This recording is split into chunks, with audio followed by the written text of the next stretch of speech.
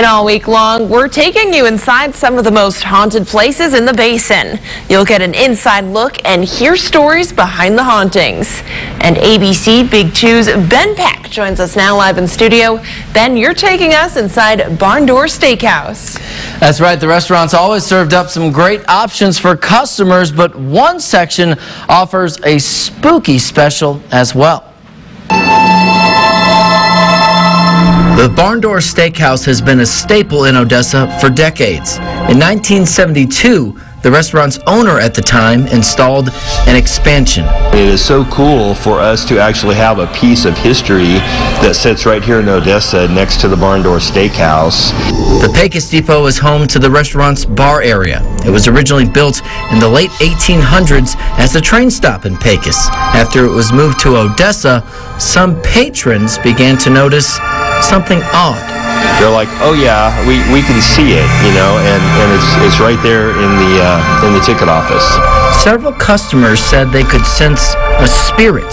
Others even claimed they could see him. Short man with a derby hat, a white shirt, khaki pants, black shoes, and he was just kind of hanging out and watching stuff. Those working at the Barn Door Steakhouse have named him Billy. The restaurant's current owner says he's had a few run-ins himself. Other employees have reported ashtrays scattered across the floor and the light in the ticket office flickering on and off.